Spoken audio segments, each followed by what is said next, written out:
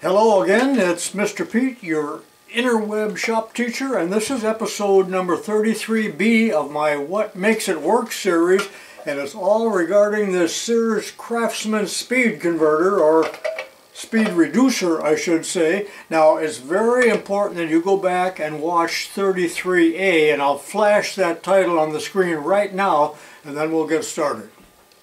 If you do not watch this video, you may not understand what this video is all about. Now, part A was all about calculating or figuring what the actual reduction of this speed reducer is, and I had the nameplate, the badge, covered up so that you couldn't cheat by looking in an old SEARS catalog. But you know what?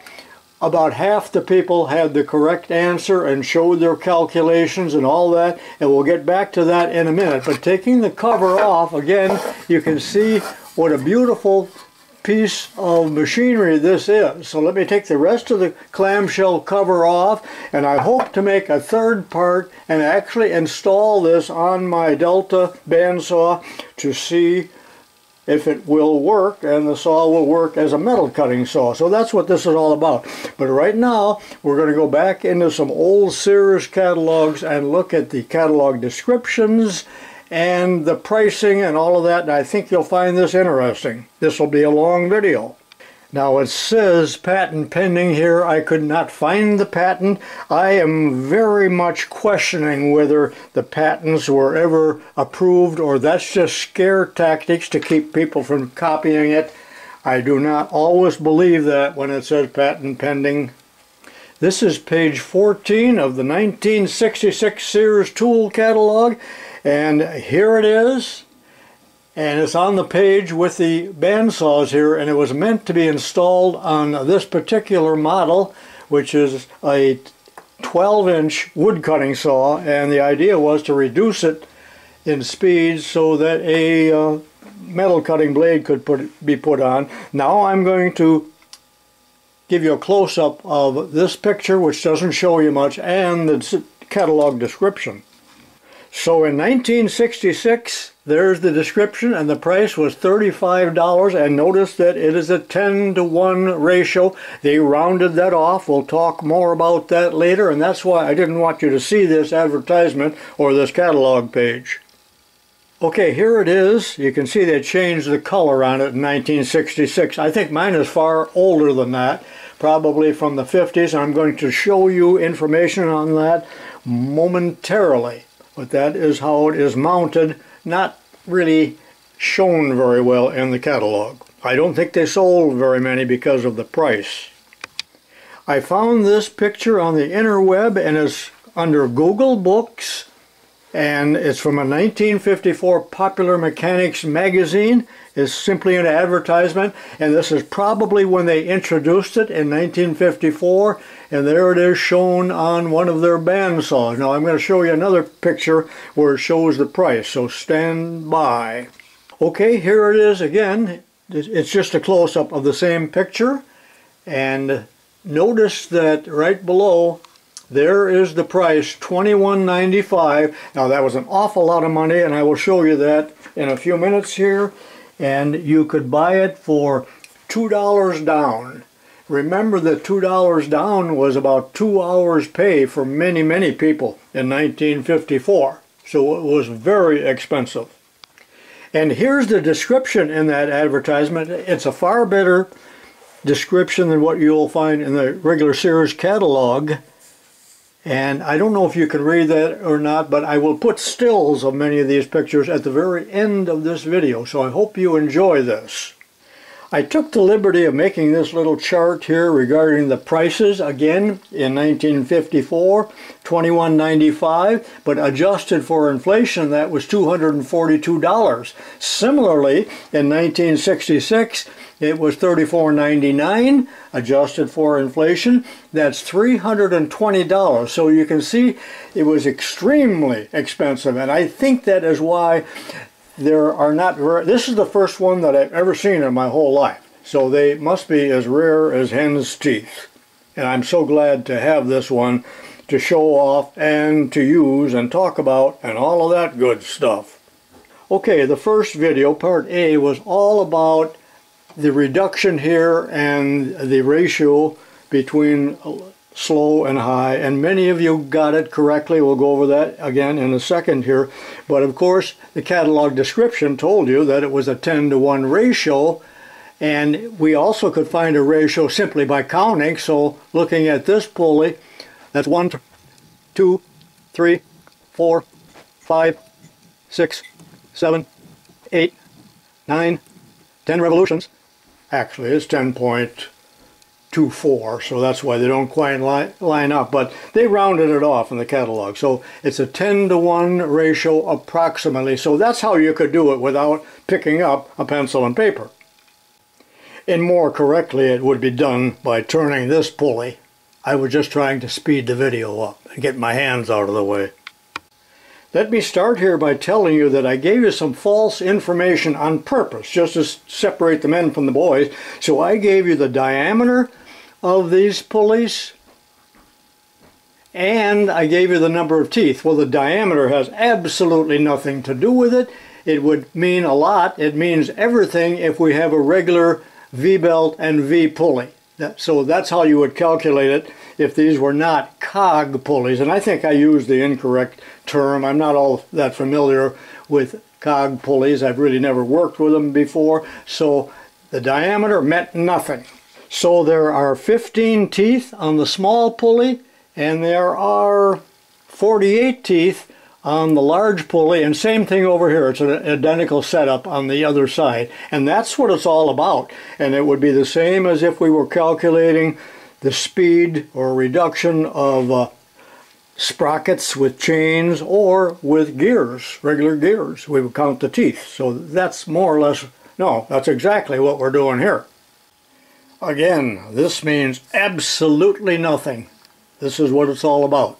Here are a few examples from the comments, and there's almost 200 of these in the comments, so read through that, because these people that contributed here had some minorly different ways of expressing the formulas that they made up, and it's really easy, but read through some of this, and let me show you just a few more on the bottom. Here's a few more. Pause your video to look through these, because I'm not going to spend that much time talking about the formulas and how it is done, but here's a sample of that. Very simply put, here's the simplified formula, the last step of the formula anyway, and by the way, Greg here, that is the way it is spelled in the comments. So he just took 48 over 15 times 48 over 15, and there's the answer. It is 10.24 to 1 ratio. He should have put the ratio in there as well. And SEARS rounded it off to 10 to 1 because that wouldn't have meant much to people if they put that in the catalog. Now Dennis Ledbetter carried it out one step farther, telling you what the final RPM is, and the motor RPM is 1725. The reducer has two equal reductions. The first reduction will drop the 1725 to 539, and the subsequent reduction will drop it to 168 RPM. Now he doesn't really show any of the formulas there, but he has this spot on. Here's another real good one by Jan Franklin. Stop. Here's a real good one by John Franklin, the way he explains it. So these are great explanations. Everyone is just a little bit different, but the final result is the same. Some people had it all wrong. Remember, this is about 8th grade or freshman math, but you have to understand a little bit about algebra and how to set up the equations. But there are the correct answers. Remember that we have a double reduction here. So again, this is a 3.2 to 1 ratio here and a 3.2 to 1 ratio on the other side. So since they are in series or compounded, I'm not sure the correct term, we have to multiply one of those results by the other, and that's why we came up with 3.2 times 3.2. Make any sense at all? Clear as mud? It just occurred to me that I did not show you how to find the final output output speed in RPM. So the motor is 1725, and then we have to divide that by the ratio, 10 to 1, but actually 10.24, and that is the final output speed in RPM, but we round it off to 168. For you engineers out there that probably know a heck of a lot more than me, why did they use a wider belt on this side than what they did here? The belts are the same other than the width, and there has to be a reason for that. Also, does the BR stand for Browning? Let me show you who actually manufactured this, if I can find the name. You know, SEARS didn't make anything except maybe paint. There's a lot of die castings in this device, and molded right here on this pulley it says Gilbert Engineering Company. Let's go over this one more time. The actual motor shaft would go in the hole here where I have this Delrin reducer plug that I made, and I'll put the drill on that. I think I did that in the last video. If we want the unit to be in direct drive for woodworking, the belt will go on this pulley, and that will give direct drive at motor speed of 1725. If we shift the belt to the other pulley, we are now reduced by 10.24 to 1 ratio for metalworking, which of course is 1/10 the speed of the motor. Okay, let's operate it. You can see the difference in speed between the two output pulleys here. This, of course, is the input.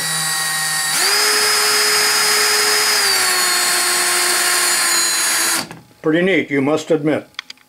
Sorry to disappoint you, but I'm not going to take the whole thing apart. I started to take it apart, and I realized there's a lot of press fits, and I don't want to ruin it. I don't think I can replace the belts or other parts, but there are a total of 7 bearings. So there are 2 ball bearings here, or maybe they used a double roll bearing, I'm not sure. Same thing here, there'd be 2 ball bearings, and in here. And someplace in the device there is a needle bearing. I'm not sure where that is just yet. One of the reasons I'm not going to take it apart is they did a cardinal sin here, and they drove a roll pin into a blind hole. So that will never come out. So I didn't want to get into that, but I did go so far as to remove this snap ring and start to pull this pulley off. And it just was so troublesome for the number of people that are going to watch this. I just said, I'm not going to mess with that. Some of you are wondering, how did they manage to get these 2 pulleys to run at different speeds? So that's probably more of a puzzle than anything. Okay, I got that pulley off, which was not particularly easy, but notice there are 2 set screws. One of them, this one, grips onto this shaft. That's a blind dimple or divot. The other one right here goes all the way through this coupling here, or whatever we're going to call it, and would fasten onto the motor shaft itself. That is, there has to be a flat on the motor shaft. There is no keyway. That's always a problem as far as I'm concerned, but you can see that there is not enough thickness there for a keyway. Now look in there and you can see another ball bearing that was not visible. So there's probably 2 in there. But when this shaft or coupling is driven, notice that it does not touch this pulley. It is fastened to this gear. So raise your hand if you're still with me. But I want to show you something else here. This is industrial archaeology, but someone has beat the heck out of this, and it wasn't me. And you're probably saying, oh sure it wasn't. But also look here where that divot is, where somebody tried to tighten the screw down in the wrong spot. So someone has been in here before, and I gotta tell you that it would be no easy job to change these belts, and that's if you can even still get these belts. Again, I think they're Browning, but I'm making that up. And one other thing I discovered as I started to take this apart last week, I did have the snap ring off, and then I thought that this little flange right here that you see, I thought that was just a washer that would pop right off, was being held on by the snap, but no. So it's all a little more difficult to take apart than you think. I do not have a parts list. If anyone has a parts list or knows where to get one, show me some pictures of that. I would appreciate that. But I have no intentions of taking this apart anymore. I've already spent too much time on it. And I don't have much time left. I forgot to show you, but these are called torque arms. And these have to be used when we assemble this onto the bandsaw to keep the whole device from spinning. So I'll have to use that as well if I can fit it up to the bandsaw. Alright, you might remember that I had two of these Delta 14-inch bandsaws. Well, about 3 months ago I sold the other one. So I'm going to, in the next video, if there is one, attempt to fit that speed reducer onto this machine. And looking at it from the back side, and always unplug your machine when you do this, I have already removed that belt guard and this cover, and now you can see the motor, and I did look at the tag. It is 1725. Also, I noticed it does not have a flat spot on it. It has a keyway, so that may be a problem fitting this up. I don't know yet. Also note that I marked the size of the pulley. The top pulley is 6 inches, which you can't see right now, and the other one is 2 3/4, I think, is what I have on it. Now, of course, I'll have to take this pulley off, remove the belt, take the pulley off, and then fasten this right onto the motor shaft. So there may be some other adjustments that I have to make in regards to the height of the motor or the position of the motor laterally, and so on.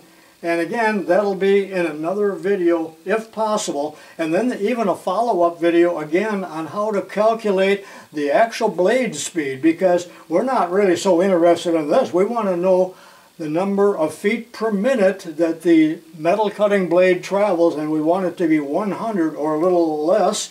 And I think maybe I'll make a quiz out of that as well, because quite a few people like a little challenge like that. So that may be the subject of another video, so do watch for that if you're interested in this type of thing. And of course I'll have the cover on this at that time.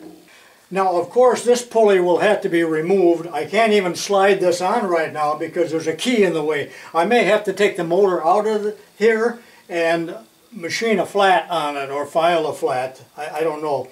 But it'll go on like that with the cover. Hope you enjoy this very, very long video. There will be follow-up videos again on this if I can make it work, and then another one on blade speeds. So watch for that. If you like my videos, give me a thumbs up and keep watching. Tell your friends, and remember that I made other videos on the same subject, probably about 5 of them, so I'll put a link down below to possibly to find some of those if anybody would be interested. Well, this is Mr. Pete on my painful knees, and I'll see you in the next video. So long for now.